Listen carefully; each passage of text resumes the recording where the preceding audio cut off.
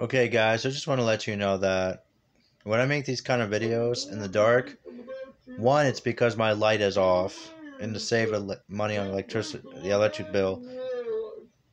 That way, not wasting so much light at night.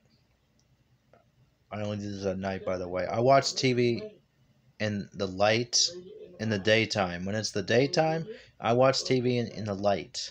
But I watch TV in the dark on YouTube videos watching that. Right now I'm watching Cecil Pearson Jr. on YouTube on my TV.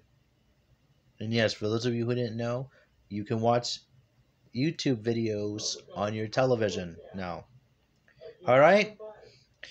If you didn't know that, now you know that. Just remember that. I'm not talking about those who already knew this, but those who didn't know. And just to let you know that in my last video, I was telling the truth when I mentioned that Cecil Pearson Jr. is a real man of God. I like that. And I made that comment on one of his videos in his live stream. Because it's true. A real man of God tells the truth. And he reads the Bible. And he quotes it correctly. A false man of God, you got guys like Tom Friend, Andrew Gray, John Barkopoulos, and those are the guys on YouTube who don't quote the Bible right.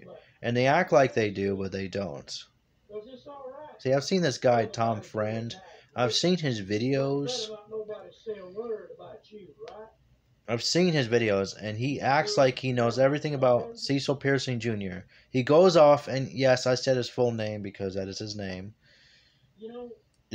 And I put it in the title of or description of one of my other videos because that's who I'm talking about. I don't say why I talk about him, but I do mention the name so I know who I'm talking about. And you guys know who I'm talking about.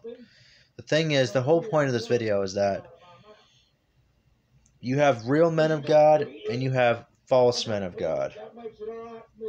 What's real is real. What's true is true. But unfortunately, the Bible says that in the end times, evil will be called good and good will be called evil. Good is good. Evil is evil. Don't let the enemy twist that around. That's all I have to say. And you have guys like Graham, Logan, Tony, Chrissy, Brent, Jim Wilson. All these are the guys who are subscribers and members of his ministry on YouTube. And they're men and women of God too. They are real men and women of God. God can use anybody. He can, the Heavenly Father, God, our Creator, He can use anybody and everybody if you allow Him to. And there's things God allows and He never allows. He's God. He can do whatever He wants. Just the only thing He cannot do is sin. Just remember that.